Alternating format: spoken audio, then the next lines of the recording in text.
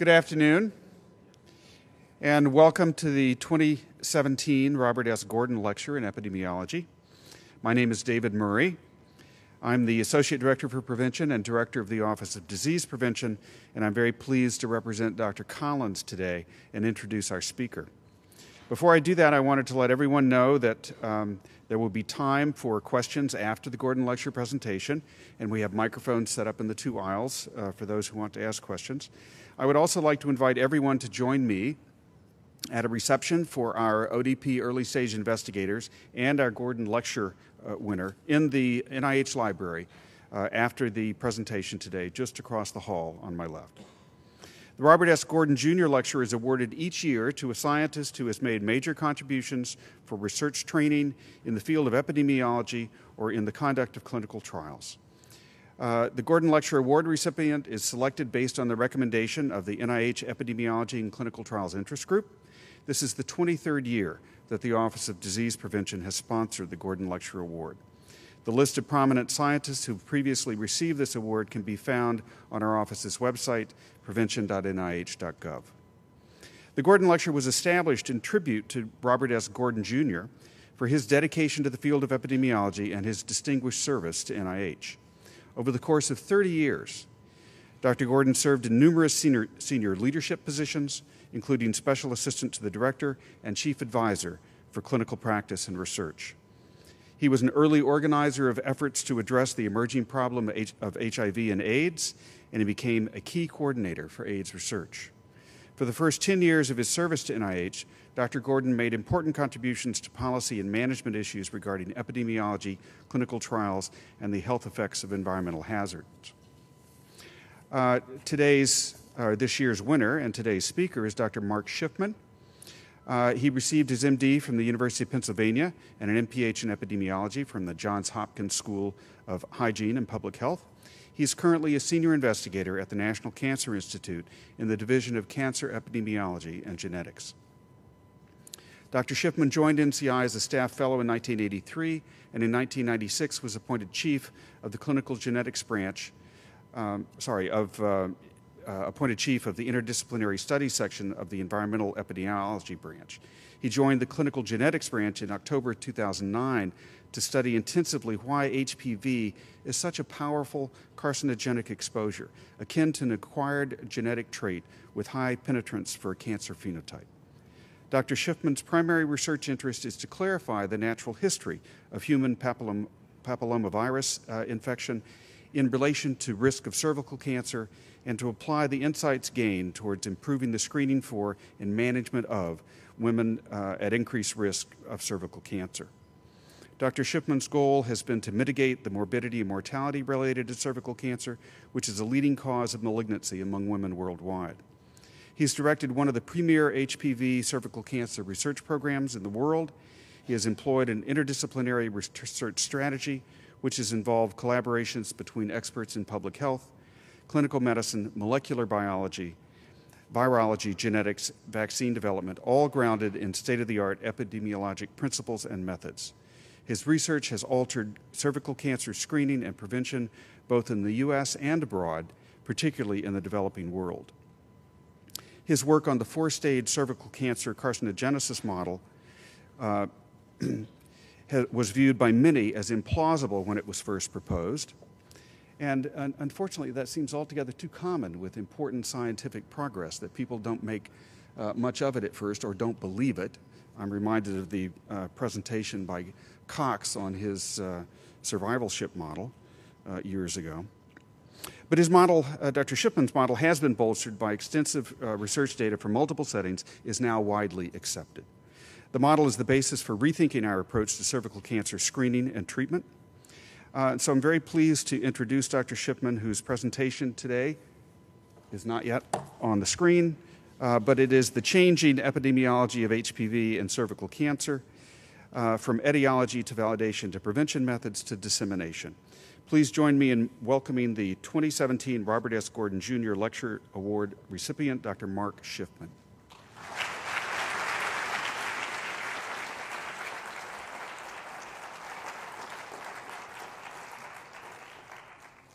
Hello, this is a great thrill for me. as a first-year fellow, I think, I gave a talk in here, and my legs were shaking, and I was asked to talk on something. And I remember just being incredibly fearful that an MD, MPH, coming to the great NIH would have nothing to contribute here. And now I realize that I look out and there's friends all around, and this is my home. So thank you very much. And that is my wife, by the way, who I slipped in to the internet. So I figure at minimum this is wasting $30,000 in lost productivity, and I actually actively encourage multitasking and anything you want to do. So after a brief introduction, I want to give it my best. I was trying to think what is worth so much time from so many people. So I'm going to talk about the highlights of the 3 phases of cervical HPV epidemiology that I've explored, and a few important lessons I've learned spending my entire working life at NIH. If anyone wants a scholarly talk, then please just look at the Lancet seminar we did in 2007, which is still true, showing that we didn't make too many mistakes then, but for a more up-to-date thing, we just put out a Nature Reviews disease primer, and that would give you more details. I went to med school to be an epidemiologist, not the other way around. Paul Stoley was my mentor at Penn. I had wanted to do epidemiology since I was an anthro major, and I wanted to do good. And I liked statistics, like most people didn't. So I spent a year in West Africa studying schistosomiasis. I worked for APHA's Office of International Health. I went to the Public Health Service, Office of Public Health at Park Lawn, and then I applied to Johns Hopkins to do a PhD in international health and was turned down. I met with the dean, and he said, you're a bossy guy. I can tell that you're a bossy guy and that you have a lot of things you want to achieve. And right now, MDs control international health in most of the world. And I'm not letting you into my program. You'd be unhappy.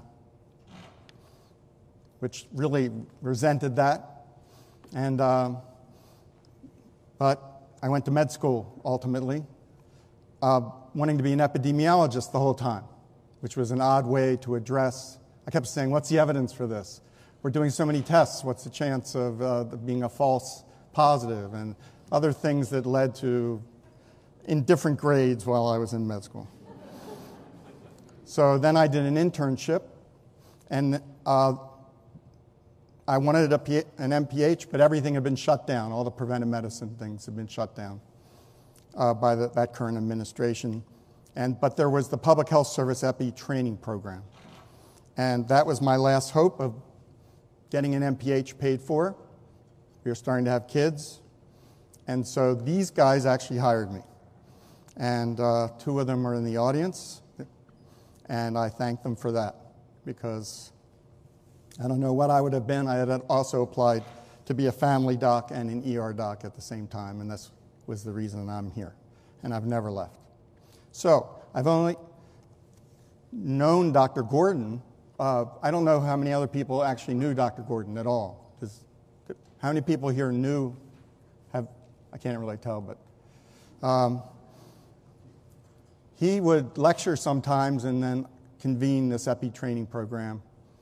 And I want to say that he taught me an important lesson in that sometimes he would fall asleep while we were lecturing, while we were giving our little talks. He seemed a little bit disengaged sometimes, and I attribute it to his age, which is younger. He died at 59, younger than I am now. And then I realized he never complained, never said anything, but he was dying of cancer. And when I found that out, it was like, damn, this guy is really dedicated, because he knows he's dying and he's still coming to hear these kids talk.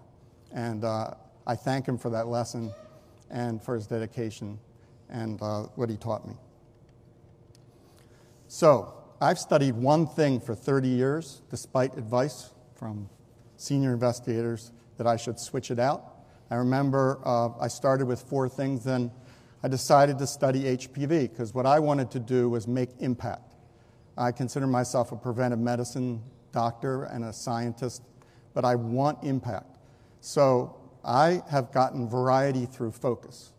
And what that means is I've been doing exactly the same thing in the same place for 30-some years, almost 35 years. But it's like a microscope. You focus down. First you look at the tissue. Then you do low mag and you see certain things. If you get high magnification, you start to see cellular features. If you go to electron microscopy, all of a sudden you're looking at viral structure. And if you do special stains, you get more insight. And what I found is as we've clicked down to a greater and greater understanding of cervical cancer and HPV, whole new vistas open up. It really is like different fields, different field, different field. And there's the richness of a continuing story that I'm tremendously interested in.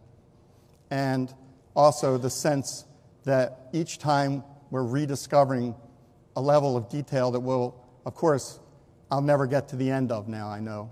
Now that we're down to the individual isolated whole genome, and there's a whole new world out there that's redefining a lot of what we thought we knew, I realize there's no end to it. And, but I remember what Seymour, I think Dr. Jablon actually told me once. He was an investigator working late into his 70s or something in radiation. And I asked him, what keeps you going all these years that you're still working when you could retire? And he said, find something you're interested in, make it your own, be curious, and do it as if you don't even care if you're paid. And I found that, and I'm sticking with it until they carry me out. So I want to talk about the distinct phases of HPV epidemiology, which has changed around me as we've learned more and more. First, we were faced, after Zurhausen discovered the connection, with the natural history of HPV and cervical carcinogenesis. We did etiology. Then we used some of those biomarkers and started to make them into methods of prevention. And then we entered the trying to actually get people to use those methods. And that's dissemination implementation. And all with the goal of global cervical cancer control, because my heart is in international health. So, etiology and natural history. I remember being so excited as we were learning this story that I didn't even know what city I was in. We'd be on a bus at some meeting, and we'd be like, each year had some discovery that was making it more and more profoundly interesting. And the group that was swelling from 5 epidemiologists at the first meeting to now there's thousands of people that come to these meetings. We were so excited. It was like, where am I? It's just like, we just learned this, we just learned that. What a wonderful thrill it's been to get a sense of a team that was exploring that together. But what I learned is that no one remembers who discovered what, even 10 years later. You can attribute it to the first person who wrote it, but forget it. If you want fame, Dr. Framini will be remembered. I personally think he should be remembered as much for the thousands of things that he did through creating DCEG and creating that space for so many people without demanding to be attributed for any of them. So I'd wonder, actually, I have to ask him sometime, what he considers his greater achievement, his scientific or his enabling achievements. But that's I'm not going to put who discovered what, because it's been a team effort, as epidemiology always is. So my bias, though, is that we look for a signal in the midst of noise, and we specialize in error, misclassification, randomness, and we don't try to control things in a kind of experimental way. We're trying to see the signal come through in an inductive reasoning setting. So I first heard it from Dr. Lilienfeld, who was my mentor at Hopkins. He was very crusty, and he was ill himself. But I remember him saying, epidemiology is a butcher shop. Don't pretend you're using a scalpel. And he had a way of wanting to simplify, and make sure the measurements were right. Rather than, and with big data coming, maybe that's not as true, but it is true that carcinogenesis is so subtle that we have to minimize error. We have to minimize error, or the signal will be lost in the complexity of what we're trying to study. And that's been the reason that I always say it comes back to the 2x2 table. Almost every measurement, even if it's biochemical, starts as a visual continuous measurement. So even if it's a machine telling you yes or no, it started as some kind of blot coming up as darker, lighter, whatever. But it's always a continuum. And then we chop it into categories. And eventually we chop it into yes, no, exposed, not exposed, some way, prospectively or cross-sectionally or in some kind of case-control fashion. But after Zerhausen found DNA from novel HPV in 2 cancers, which gave him the Nobel Prize in the early 1980s, I spent about 5 years just trying to measure HPV in all its aspects, and it was really hard to get it right. So much so that Bob Hoover, when he was mentoring me towards tenure, had trouble finding a paper that was etiologic or in any way not just a methods paper, because all I was doing was trying to figure out how to measure without error. And I consider that as incredibly productive and maybe hard to imagine being able to get funded now, which worries me when we do a raise with multiplexing a million individual tests on a strip. And each one has its error structure that we're ignoring or pretending doesn't exist. Because I spent time with one thing, measuring HPV, how to measure it so that we could do valid analytic studies, and setting up cohorts. And I made a lot of mistakes, and I wasted a lot of money, and I still survived, which is another thing that I hope people can still get a chance to do these days, is have your early studies flow. So I was looking at HPV and disease endpoints because I was trying to get both the columns and the rows right. And we, through this, discovered we were doing also methodologic work. This is my friend Arthur Schatzkin, and we were getting together, and all we did was rediscover really something about the etiologic fraction of a causal pathway. An easy way to remember it, that the etiologic fraction of a disease that's caused by a pathway is equal to the sensitivity of that biomarker, indicating that thing, which is A over A plus C, times a correction factor, 1 minus 1 over the relative risk. And the thing that was interesting is it almost always starts with A. Somebody sees a disease and sees an exposure. It says, maybe these are related. And then you can go and start looking at B, start doing comparisons. But often it's useful just to do a case series and see how many of the disease people have that marker, because that's the upper bound of how important that factor is for causation. And we had A, because we were looking very poorly at it, as pretty low. HPV was not very commonly found. You needed a chunk of tissue and you had to do southern blot and whatever. But it kept rising as we got better and better methods. And then we kept finding new types.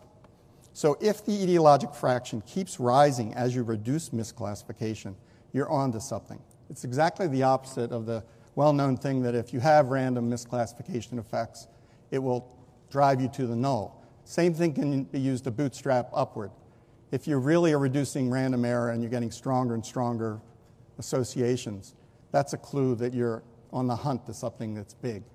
I've always thought of that in terms of nutritional epi, that if we could measure lifetime nutritional patterns effectively, we would see small effects grow enormous, but it's really hard to measure time-dependent covariates and variables effectively with single measurements.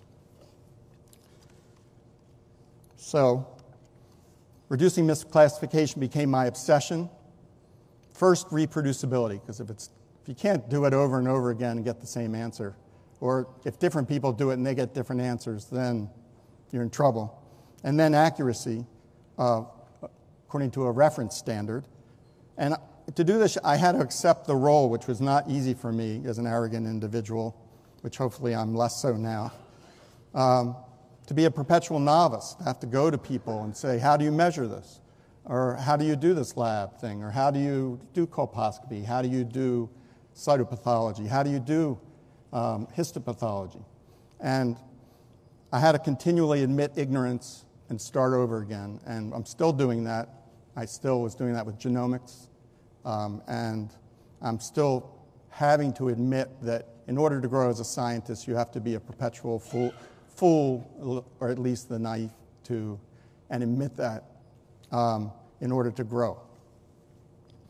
So I just asked, like, what's the cervix? What are we talking about? What is the cervix? I just try to keep asking simple questions. As Bob once said, he was taught, who's the cases? Who's the controls? Ask simple questions. Ask simple questions. The answers are going to be profound. So it turns out that the cervix is just not a tissue, the bottom third of the uterus. It sticks out into the vagina.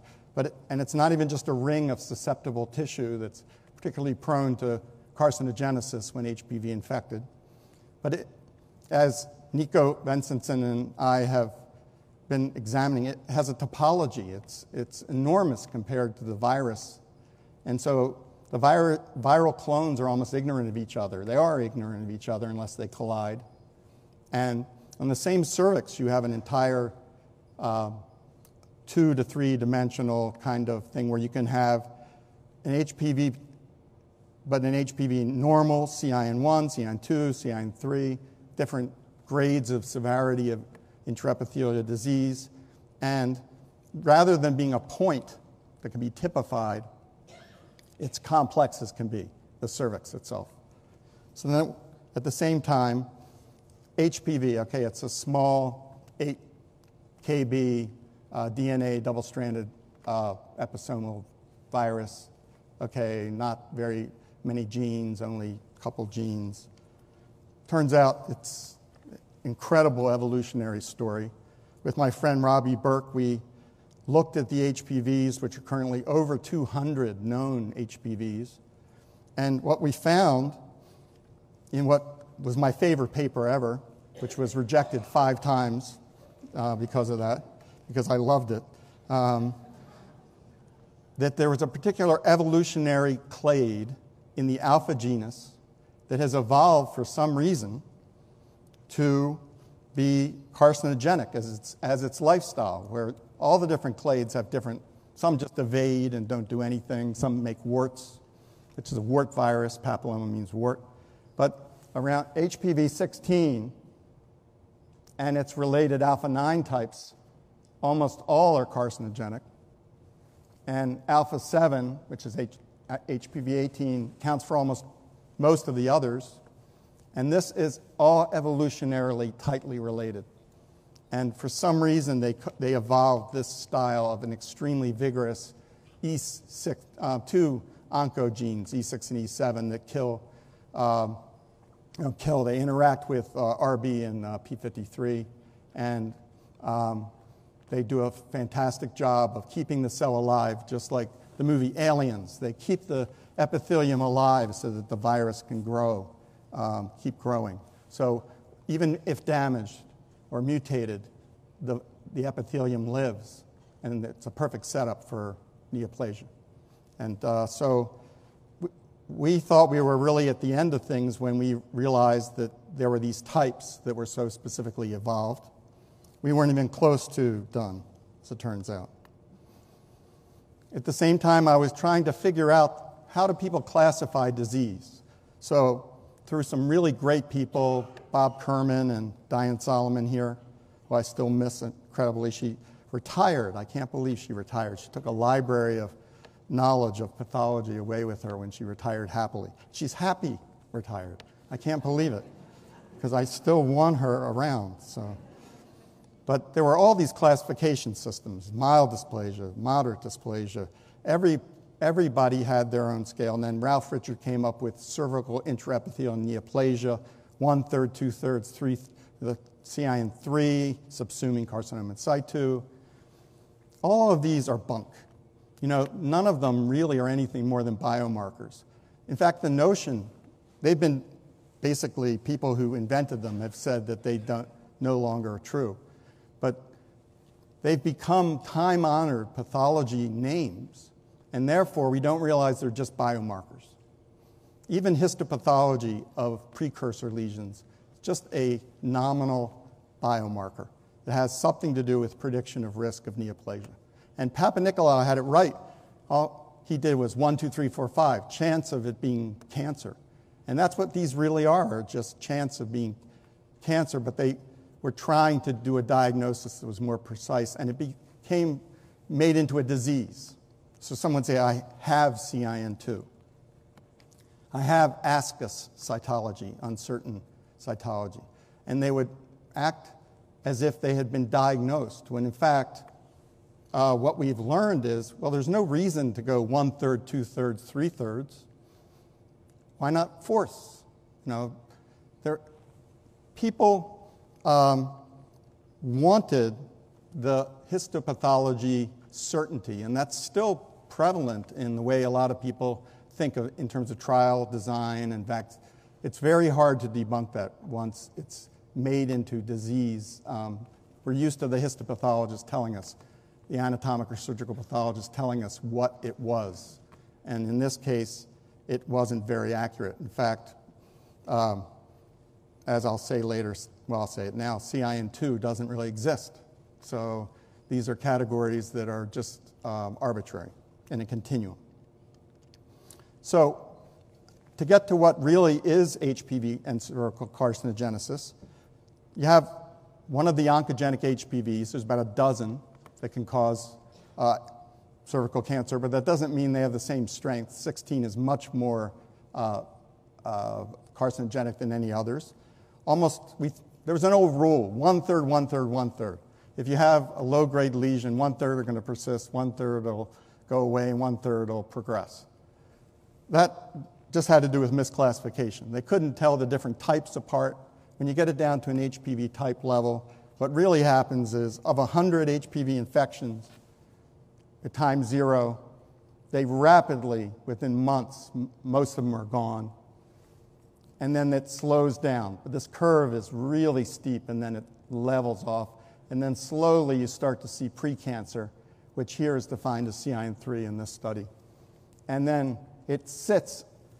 Something magical about the basement membrane says it can invade. It's a powerful contact inhibitor and in epithelium. And so it stays as precancer, looking like cancer but not invading, and then it circumferentially grows. And at some point, additional mutations that permit invasion are slowly accumulated, or quickly if someone's very unlucky, and there's invasion. But invasion takes place over decades. So most of the sojourn time is spent as a precancer, which allows Pap smear programs to work, because Pap smears finally catch something severe enough to treat in a very slow process that lasts usually decades.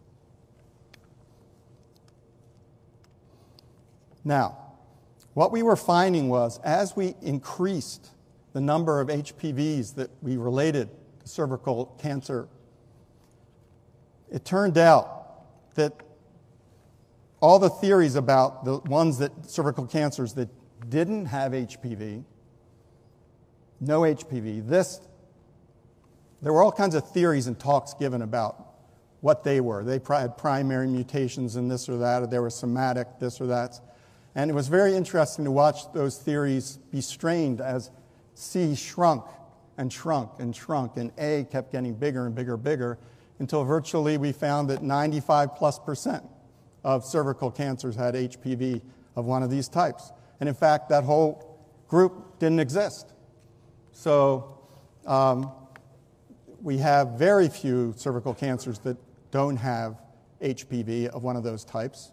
And so we have a unique opportunity of a major cancer with almost a single necessary cause. And that's been really, really important. And hopefully we'll have something to do eventually with eradication or control, at least, of cervical cancer. So each of these stages has a very characteristic age peak. Just like if you have warts on your feet, they used to happen when kids got into middle school and they had showers together, and then you get plantar warts, which is type 1, HPV 1. Or little kids who get digital warts on fingers. And that's HPV 2 and 26. There's characteristic timings. And for sexually transmitted HPV, there's a peak with onset of sexual activity that then declines in terms of incidence pretty much everywhere. Whereas then there's a second peak of those that don't lose it, and that's precancer. And then there's the grow out, slow, that plateaus or drops or goes up, but is cancer itself. And these three peaks, if you really believe in them, lead the way with this model, that this is the real model of things that are undeniable, the real transition states to logical prevention. Primary prevention, just stop people from getting HPV and you'll prevent cancer. Or get rid of all the precancers and you'll get rid of cancer. And if you believe those things, that has some pretty radical notions that we'll talk about later about how we should go about getting rid of cervical cancer as fast as possible. Okay, so that's the natural history in a real rapid blur. So this is Sholem Wacholder, who is a dearly missed friend who died a couple years ago, but was our companion for 25 years in these explorations, and was teaching us how to translate the very best and strongest associations into clinical tests. And so it's only rarely that a biomarker is strong enough, or association is strong enough to merit considering it for anything clinical. But if use in medicine or public health is the goal, we see the lab usually, or the clinician, that person who discovers A, as the accelerator, and epidemiology invariably becomes very dour, and we're the steering wheel or even the brake saying, hold on, this is not really strong enough to merit clinical use. But this is where epidemiology is the strongest. You have to come through us in order to talk about clinical utility. You need epidemiology. And most biomarkers fail as tests. So the default conclusion, if you really want to be grandiose, is that we are Gandalf on the bridge, and chaos of too many tests right to consumer coming at us. And we're saying, you shall not pass. But that's only if you want to be grandiose and think that we really are that effective. But basically, things have to come through population translational science to prove themselves. On the other hand, say something really does prove itself, like HPV testing. There's fierce inertia usually against changing a familiar clinical reference standard. So when you're trying to supplant a reference standard like CIN 2.3 for the FDA or for somebody else, and say that instead you have molecular measurements that are providing a test that's better than the reference standard, better even than the histologic standard, I say let whoever is without conflict of interest cast the first stone. And what I mean by that is almost all committees exclude anyone who has worked with these tests from the committees. But clinicians and cytopathologists are considered physicians and therefore without conflict of interest, where in fact what we're basically saying is we need fewer gynecologists, we need less screening, we need less annual exams, and of course the people most impacted is we need less cytopathology. And so I say everyone has a point of view when big things are shifting. CIN2 is an example of an endpoint that just needs to go away as being thought of as something. And that makes people very angry because they've spent their life trying to distinguish what's CIN2, what's CIN3, how bad is something. And it turns out that it's virtually impossible to make those distinctions. So a lot of what we've done is to question all biomarkers, including our own, and even if it's clinically established, make sure that they aren't thought of as disease. If someone has one of these, an abnormal pap smear is not disease. It's asymptomatic entirely. It's a predictor variable, and everything is a predictor variable. And the other thing that we're trying to change is we're trying to change the view of what makes a good test. It's been based in FDA clearance and every other venue as sensitivity, specificity, and derived variables such as ROC curves, area under the curve. But that may be yielding, and Sholem would say rightfully so, to does the test correctly assign what should happen to the person? In other words, a good test correctly assigns what the action should be. And that's switching from the columns of a 2x2 table to the rows and to issues of absolute risk and counting up absolute risk numbers. And also, because we can't afford randomized clinical trials on everything, it's shifting to learning how to use big data, because you need really big data to look at a lot of these issues. So we're finding that we have to be very careful, because we have to, when we're doing these kind of trials, which are prospective trials, realize there aren't cancer. We're not following the cancer. So CIN3 is not a perfect surrogate endpoint. And we actually called one type carcinogenic, and it's not. And it takes 10 years to get rid of a test. And once one company uses that test, every other company wants to also have that type in their test. And my friend Phil and I have tried for years to get rid of the mistake I made at that IR committee by using CIN3 prospectively as a surrogate endpoint incorrectly. 66 is a type that causes CIN3 but not invasive cancer, and yet it's in every test kit, and even the ones that are being planned now will have it. And hundreds of thousands of women being told they have a carcinogenic HPV, and they don't. What did this thing just came on? What does that mean? I don't know. Okay, so we now have all these tests. We've been developing just an embarrassment of riches of tests. We have cytology, we have HPV testing, we have using them both. We have low resource settings, high resource settings. We actually divide it more finely than that. And the problem is, it is so complicated that there's so many algorithms now and different people making algorithms that we can't keep up. So we are moving towards a different kind of dissemination of vaccination and HPV screening policy, and trying to wonder, how far do we go as NIH scientists? We don't make guidelines. Clinical groups make guidelines. We talk about risk. And so we've made the decision that we provide the risk estimates, other groups provide the decision about what they mean, because they're often value judgments. So the principle that a lot of us, or most CATKI a lot, have promulgated is equal management of equal risk. Doesn't matter what test you use, but a certain risk means a certain kind of what you should do. As you get increasingly severely at risk for cancer, there's more that you should do, and we're putting out tables like this instead of algorithms, that if your risk is really high, no matter how it got there, you do something like immediate colposcopy or even treatment, all the way down to discharge or whatever, depending on risk. And that involves massive risk matrices, risk calculations that we are undertaking with all the approved tests and all the combinations of approved tests and risk factors. And so we're moving from algorithms to apps. And young clinicians appear to be very comfortable with lookup apps.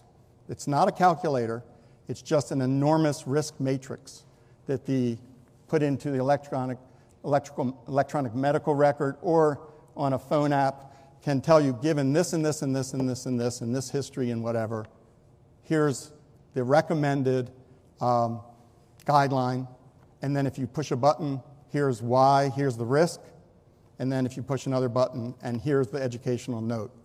And that is very different than the old way, which was you get this test result, here's what you do. But the test result sort of disappears and the inside disappears, and a simplified recommendation comes out, which was considered a loss of locus control for clinicians, but the young ones seem to be used to it because there's so much information now that they realize they can't carry it all around in their head. So we're just one voice at the table once we get to disseminating something like this. This is what I learned. We may think that we understand risk better than other people. We're just one voice. We need to do much better discussing risk, about the social aspects of risk tolerance, decisions about risk. And unless we do that, we'll be just scientific voices that are ignored. So we spend a lot of time trying to learn how to explain what we do better, but without crossing the line to pretending in any way that we're in charge of what the decisions are. One society may tolerate a certain trade-off between a few cancers and efficiency. Others or can't afford to not.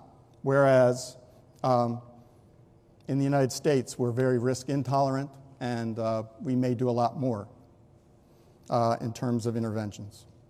I wanted to finish with a sense of the future and then try to get interactive. I'm much more comfortable talking to people than I am talking at people. So I welcome any discussion here or in the future by email or whatever. Say we really, really wanted to get rid of cervical cancer.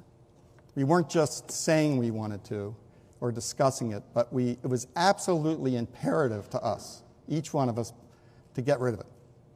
There are faster ways than what we are doing.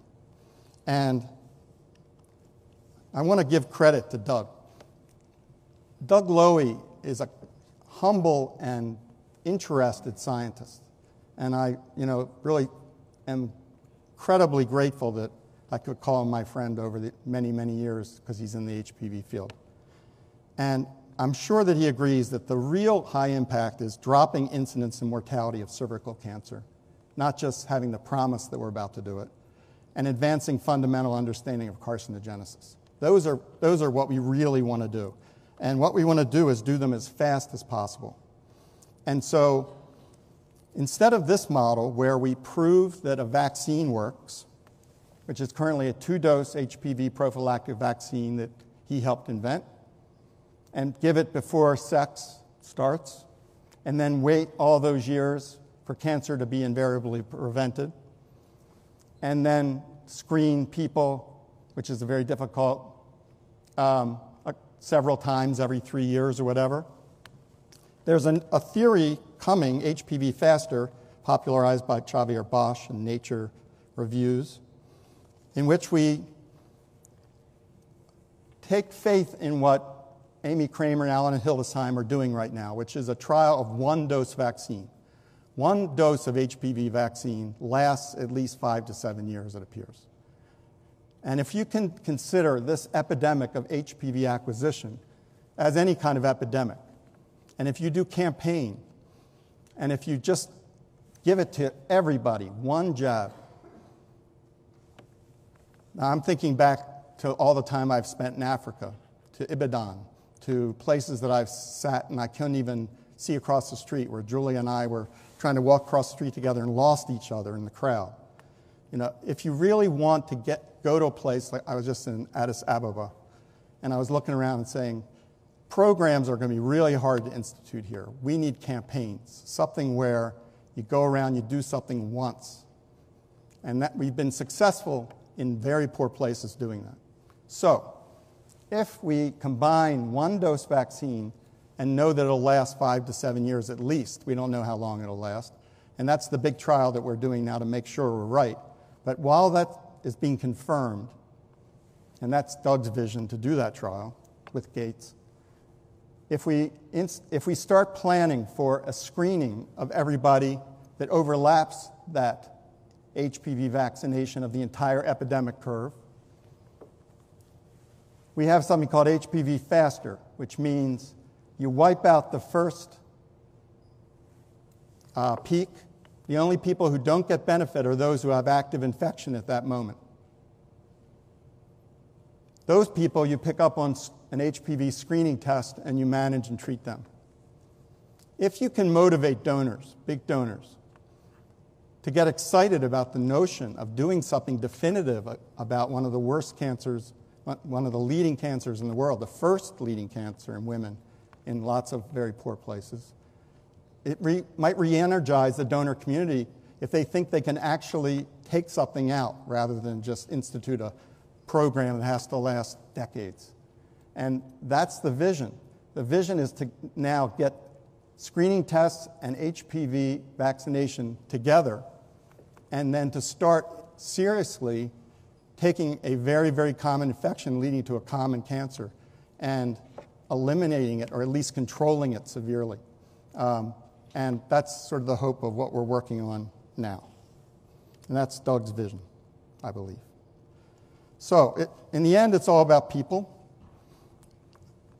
I want to thank Dr. Framini, who I spent most of my career working under, for creating DCG.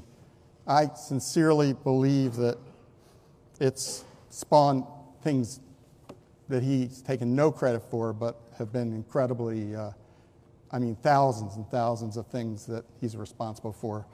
Dr. Chanik is moving us in the direction of a whole world of genetics. And I want to really thank Peggy and Mark Green in particular, because it turns out that everything comes together. Mark was the first one with Peggy to realize that when I was coming as an epidemiologist and talking about absolute risk or positive predictive value, that it's the same as penetrance. That when they were studying rare family syndromic clinical genetics, that those were pointing out places in cascades, growth or growth control pathways, which are really hard to find if you just go and you just try to find them as candidate or try to intuit them. They were pointing out entire pathways. Each family, each syndromic thing was now leading to an exomic kind of exploration of the whole spectrum of that mutation, that critical point and what it does and how it's modified and how there's people with lesser risk. It's the tip of the iceberg to discover critical points that lead to carcinogenesis. And I think we had a common vision that we wanted to study strong effects and we wanted to study things that had clinical impact.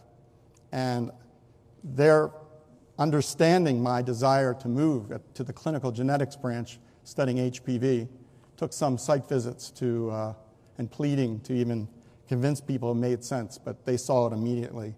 And I want to especially thank them for enabling the second part of my career. Thanks very much.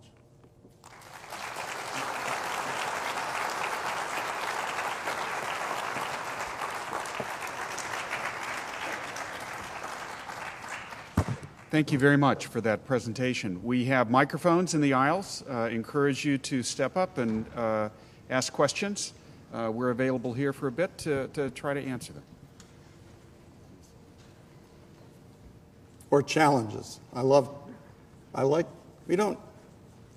Sometimes I think we don't argue enough anymore because we're afraid of hurting each other's feelings. But in the grand British tradition, it's just good science to argue about things. It's not personal, so please.